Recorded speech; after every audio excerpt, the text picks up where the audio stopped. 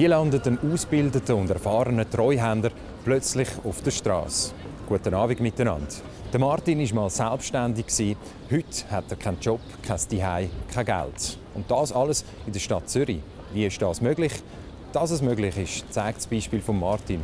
Und er ist bei weitem nicht das einzige Beispiel. Es ist der 14. November. Es ist der Tag, wo der Martin wieder auf der Straße landet. 5,5 Monate hat er in diesem Container zu Buchs mit 5 weiteren Personen gewohnt. Zeitweise das dritte, meistens das zweite, in einem 3 auf 3 Meter grossen Zimmer. Jetzt braucht die Gemeinde den Platz, um eigene Bedürftige zu versorgen. Für den Martin und die anderen heisst es ausziehen. Da geht es heute Abend mit einem grossen Rucksack und mit einer kleinen Tasche geht es dann in den Wald. Und die 2 Säcke werden mal deponiert. Das ist dann eine andere Option, wenn wir dann wieder ein Zimmer haben, noch ein bisschen Reservekleider und so. Aber mit möglichst wenig Gepäck jetzt unterwegs dann übernachten. Der Martin passt nicht ins Bild vom Klischee-Obdachlosen. Er hat kein Suchtproblem, ist nicht verwahrlost am Betteln und scheint psychisch stabil. Trotzdem wird er letzten März obdachlos. Gehört plötzlich in den gleichen Topf, wo Vorurteile sagen Urteil besiegelt. Versucht ist er in diesem halben Jahr Armut wegen dem aber nicht. Es geht mir besser, wenn ich sage, die locker nehme, als wenn ich da Trübsal blasen und auf die depressive Schiene schiebe. Oder? Ende 2009 wird dem Martin alles zu viel. Ein jahrelanger Rechtsstreit mit der Ex-Frau, familiäre Dramen und Schicksalsschläge setzen ihm zu. Psychisch belastet gibt er seine Treuhand-Einzelfirma auf und lässt alles hinter sich. Er zieht umeinander, reist von Ort zu Ort. Im letzten März taucht er wieder auf und wird Opfer von seiner eigenen Naivität. Ja, ich bin blauäugig retourgekommen und dachte, ja, in der Schweiz ist doch das kein Problem, oder? Da findest du ziemlich zackig wieder eine Arbeit. Ich habe eine gute Ausbildung. Ich weiss, wie ich arbeiten muss. Ich bin auch arbeitswillig von dem her, also egal, was es dann ist. Ja, es hat einem jetzt die Realität eines Besseren belehrt. Heute würde ich es nicht mehr so machen. Am Anfang übernachtet er in der Einzimmerwohnung von seiner Tochter, bis das nicht mehr geht. Dann schläft er 2,5 Wochen im Fußbus von der Sozialwerk Sieber, bis der schliesst. Im April ist es Zelt im Wald für 10 Nächte ins Dihei, bis er in den Container auf Buchs darf. Ausgerechnet jetzt, wo die Nächte kalt sind, ist er wieder auf der Straße. Das ist jetzt für heute Nacht mein Zuhause. Schlafsack und Matte da unter der Bank, windgeschützt, Dach über dem Kopf. Ja. Dann werden wir ein bisschen Holz zusammensuchen, dass wir am Abend ein Feuer machen und ein bisschen warm haben. Ja, das ist so die nächste Aufgabe jetzt.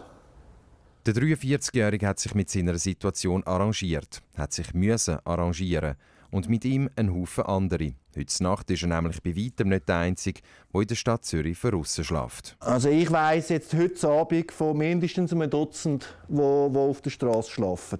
Darunter auch Aussteiger, die mit dem gängigen Gesellschaftssystem nichts anfangen können, zum Beispiel Pilger. Aber eben auch solche, die keine Wahl haben, die lieber ein Dihei hätten. Da ist ein der Schlafsack drin. Und dann haben wir eine kleine Wolldecke.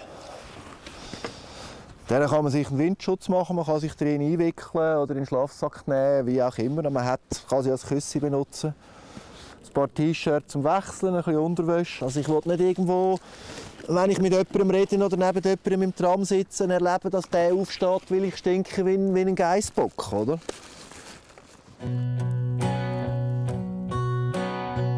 Es ist Abend geworden. Die Frage nach der Einsamkeit stellt sich nicht.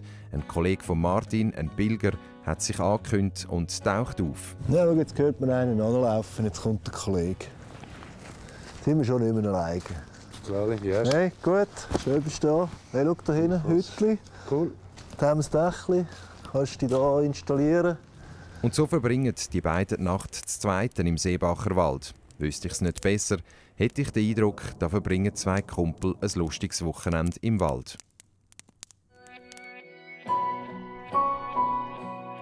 Am nächsten Morgen wecke ich die beiden, bringe dafür einen heißen Kaffee mit.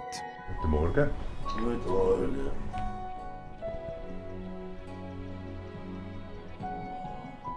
Gut geschlafen?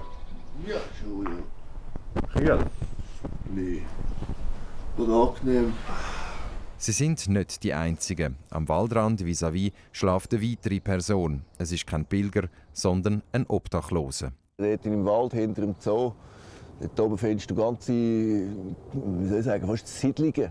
Da hat es einmal 10, 12 Leute, die so in so Holzhütchen, Unterstandhütchen am Schlafen sind. Also das ist jetzt nichts Neues so oder Überraschendes.